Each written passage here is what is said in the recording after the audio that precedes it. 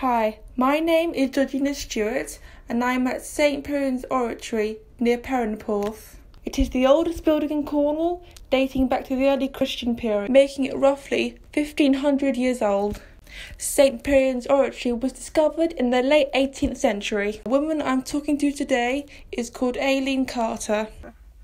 I'm 85 now. I've lived around the oratory for 70 years. And I'm the founder of St Piran Trust in the hopes we could excavate the oratory. That all happened in 1998. Can you tell me a bit about the site, like the site's history?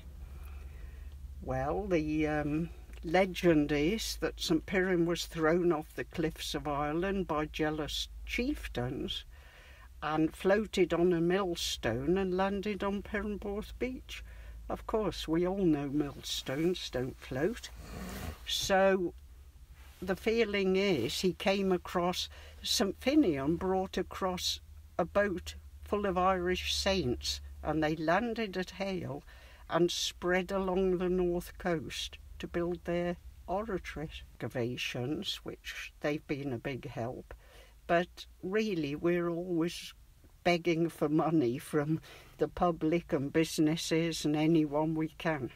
What's the future for the oratory, do you think? Oh, we've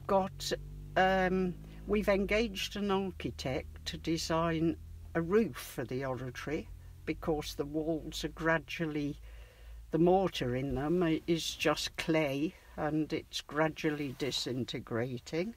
We also have engaged a landscaper to make it all look in keeping with the dunes. At the moment, the oratory's in a pit of sand.